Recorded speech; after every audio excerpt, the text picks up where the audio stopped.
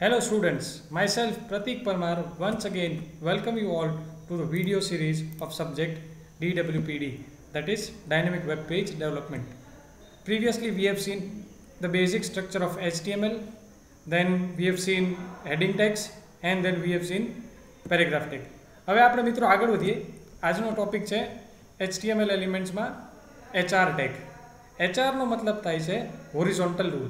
તો મિત્રો આપણે જેમ કે સ્લાઇડમાં જોઈએ છીએ તો ઉપર મેં લખેલું છે HTML એલિમેન્ટ્સ HR એ આપણું ટાઇટલ છે કે આપણું હેડિંગ છે. નીચે આપણે કંઈક પેરેગ્રાફ લખેલો છે અને આ પેરેગ્રાફ અને હેડિંગને સેપરેટ કરતી વચ્ચે એક લાઇન દોરેલી છે. સેમ વે જ્યારે તમે બ્રાઉઝરનો યુઝ કરો છો, HTML પેજ બનાવો છો, ત્યારે અગર તમારા હેડિંગ અને તમારા પેરેગ્રાફને, તમારા કન્ટેન્ટ અને તમારા હેડિંગને અલગ કરવા માટે તમે HR ટેગ હોરિઝોન્ટલ રૂલનો યુઝ કરો છો. મિત્રો આપણે દરેક એલિમેન્ટને એસોસિએટેડ જોડે જોડે એટ્રીબ્યુટ પણ સમજવાના છીએ. તો હોરિઝોન્ટલ રૂલને 3 એટ્રીબ્યુટ છે: અલાઇન, સાઇઝ અને વિડ્થ. અલાઇનથી તમે તમારા રૂલને લેફ્ટ સાઈડ, રાઈટ સાઈડ કે સેન્ટરમાં સેટ કરી શકો છો. સાઇઝ તમારા હોરિઝોન્ટલ રૂલની હાઇટ નક્કી કરે છે અને વિડ્થ તમારા હોરિઝોન્ટલ રૂલની વિડ્થ નક્કી કરે છે. બાય ડિફોલ્ટ વિડ્થ તમારી પેરેન્ટ એલિમેન્ટ હશે એના જેટલી હશે, મતલબ કે તમે જેની અંદર એને મૂકો છો એટલી હશે. આપણે આને ડેમોન્સ્ટ્રેટ કરી લઈએ. આપણે લાસ્ટ એક્ઝામ્પલ કરેલું હતું, એક્ઝામ્પલમાં આગળ વધીએ. ધારો કે મારા ટાઇટલ અને મારા પેરેગ્રાફ વચ્ચે હું લખું છું HR. પેજને સેવ કરું છું અને એકવાર આપણે રન કરીએ. તમે જોશો કે તરત જ વચ્ચે એક સેપરેટર તરીકે લાઇન આવી ગઈ છે. હવે આ લાઇનને તમારે સાઇઝ પ્રોવાઈડ કરશો. સાઇઝથી શું થશે? ફોર એક્ઝામ્પલ હું સાઇઝ લખું છું 10 પિક્સલ, તો તમારી હોરિઝોન્ટલ રૂલ 10 પિક્સલ જેટલી હાઇટવાળી બની જશે. ઇફેક્ટ તમે જોઈ રહ્યા છો. એવી જ રીતે ફોર એક્ઝામ્પલ હું વિડ્થ ઇક્વલ ટુ 200 પિક્સલ લખું છું, તો મિત્રો 200 પિક્સલની હોરિઝોન્ટલ રૂલ બની જશે. બાય ડિફોલ્ટ એનું અલાઇનમેન્ટ કયું છે? સેન્ટર. અગર આ અલાઇનમેન્ટ તમારે ચેન્જ કરવું છે તો તમારે અલાઇન પ્રોપર્ટી યુઝ કરવાની છે. અલાઇન એટ્રીબ્યુટને આપણે વેલ્યુ આપી દઈએ લેફ્ટ, તો તમારું horizontal rule left side shift થઈ જશે. તો મિત્રો હવે તમને હોરિઝોન્ટલ રૂલ છે શું છે એ સમજાઈ ગયો છે. તો આગળ વધીએ. નેક્સ્ટ આપણે જે ટેગ સમજવાની છે, જે મોસ્ટ ઇમ્પોર્ટન્ટ ટેગ છે IMG. અત્યાર સુધી આપણે જેટલા પણ વેબ પેજીસ બનાવ્યા છે એની અંદર આપણે માત્ર ને માત્ર ટેક્સ્ટ યુઝ કરી છે. અગર તમે તમારા વેબ પેજની અંદર ઇમેજ એમ્બેડ કરવા માગો છો, મતલબ કે ઇમેજ ઇન્ક્લુડ કરવા માગો છો, તો એની માટે તમારે ટેગ યુઝ કરવાનો છે IMG. અને IMG એલિમેન્ટને એસોસિએટેડ બે મહત્વના એટ્રીબ્યુટ જે આપણે અત્યારે સમજાવવાની ટ્રાય કરીશું એ છે SRC એટલે કે સોર્સ અને ALT એટલે કે ઓલ્ટરનેટ ટેક્સ્ટ. સોર્સ સ્પેસિફાઈ કરે છે કે તમારી ઇમેજ કઈ જગ્યા ઉપરથી તમારે લાવવાની છે, એનો પાથ શું છે. અને ALT ઓલ્ટરનેટ ટેક્સ્ટ એ સ્પેસિફાઈ કરે છે કે જ્યારે તમારી ઇમેજ, તમે પાથ જે સ્પેસિફાઈ કરો છો એ કોઈ હિસાબે ખોટો છે, જેને લીધે તમારી ઇમેજ ડિસ્પ્લે થતી નથી, તો એવા કેસમાં ઓલ્ટરનેટ ટેક્સ્ટ શું લખાઈને આવી જોઈએ. ફરીથી આપણે આને પણ ડેમોન્સ્ટ્રેટ કરી લઈએ. મિત્રો આપણે સમજી લઈએ કે અત્યારે મારી પાસે ફોર એક્ઝામ્પલ જ્યાં હું મારું HTML પેજ બનાવું છું ત્યાં મારી પાસે એક ઇમેજ છે logo.png. હવે આપણે આ PNG ઇમેજને આપણા વેબ પેજની અંદર એમ્બેડ કરાવીએ છીએ. તો એની માટે સિમ્પલ સૌથી પહેલાં તમારે લખવાનું છે IMG. IMGને તમારે એટ્રીબ્યુટ આપવાનો છે SRC.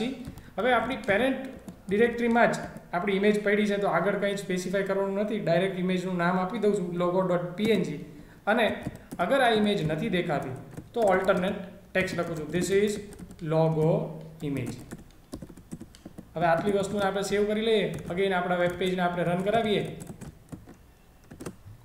તમે જોશો મિત્રો તો એક ઇમેજ બની ગઈ છે, પણ ઇમેજનું ઓરિજિનલ રિઝોલ્યુશન જે છે એટલી ઇમેજ મોટી દેખાય છે. હવે મિત્રો તમારે આની વિડ્થ અને હાઇટ સેટ કરવી છે જેથી કરીને ઇમેજ તમારા રિક્વાયરમેન્ટ મુજબ દેખાય. તો એની માટે તમે એટ્રીબ્યુટ યુઝ કરો હાઇટ. ફોર એક્ઝામ્પલ હું હાઇટ આપી દઉં છું 300 પિક્સલ, તો તમારી હાઇટ 300 પિક્સલની થઈ જશે ઇમેજની. અને સેમ વે હું વિડ્થ આપી દઉં છું 300 પિક્સલ, તો ઇમેજની વિડ્થ પણ 300 પિક્સલ થઈ જશે. આ સેવ કરી ફરીથી આપણે રન કરી લઈએ. તમે જોશો તો ઇમેજ નાની થઈ ગઈ છે. ક્લિયર? હવે ઓલ્ટરનેટ ટેક્સ્ટ એકવાર ફરીથી જોઈ લઈએ. ધારો કે અગર આ ઇમેજમાં હું કોઈ પાથ આપવામાં મિસ્ટેક કરું છું, મેં હાલની તબક્કે સ્પેલિંગ ખોટો લખ્યો છે. જેવો હું આને સેવ કરી અને મારી પેજને રન કરું છું, તમે જોશો તો ત્યાં એક મેસેજ આવી જશે ધીસ ઇઝ લોગો ઇમેજ. કારણ કે આ ઓલ્ટરનેટ ટેક્સ્ટ છે જે અત્યારે ડિસ્પ્લે થઈ રહી છે બિકોઝ આપણી ઇમેજ દેખાતી નથી, કારણ કે ખોટો પાથ આપ્યો છે. આગળ વધીએ. નેક્સ્ટ આપણે ટેગ સમજવાની ટ્રાય કરીએ. ટેગનું નામ છે એમ્બેડ. એમ્બેડ આઉટડેટેડ ટેગ છે. HTML4 સુધી આ ટેગ બહુ યુઝ થતી હતી, હવે ત્યાં ટેગ યુઝ નથી થતી. હવે એમ્બેડ ટેગનો પર્પઝ શું છે એ સમજી લઈએ. તો એમ્બેડ ટેગ કન્ટેનર છે જે તમે કોઈ એક્સટર્નલ રિસોર્સને તમારી વેબ પેજમાં લઈ આવવા માગો છો ત્યારે યુઝ કરીએ છીએ. એક્સટર્નલ રિસોર્સ તરીકે તમે કોઈ બીજું પેજ પણ લાવી શકો, કોઈ પિક્ચર લાવી શકો, કોઈ તમે મીડિયા લાવી શકો છો, અથવા તો કોઈ બીજી પ્લગઇન લાવી શકો છો. હવે એમ્બેડ ટેગને એસોસિએટેડ જે ઇમ્પોર્ટન્ટ એટ્રીબ્યુટ સમજવાના થાય છે તો એ બે એટ્રીબ્યુટ છે, ટાઈપ અને સોર્સ. ટાઈપનો મતલબ એવો થાય છે કે જ્યારે તમે જે પણ તમારો ડોક્યુમેન્ટ જે તે તમારું એક્સટર્નલ રિસોર્સ એમ્બેડ કરો છો એ કેવા ટાઈપનો છે, એ વિડીયો છે, ઓડિયો છે, ટેક્સ્ટ છે, તો એ આપણે સ્પેસિફાઈ કરશું. અને SRC સોર્સનો મતલબ એને તમારે પાથ આપવાનો છે કે ક્યાંથી તમે આ રિસોર્સને લાવવા માગો છો. ફરીથી આપણે ડેમો લઈ લઈએ તો આપણે ધારો કે એક ટેગ બનાવીએ છીએ, ટેગનું નામ આપી દઉં છું એમ્બેડ. હવે મિત્રો પહેલાં આપણે સ્પેસિફાઈ કરવાનો છે ટાઈપ.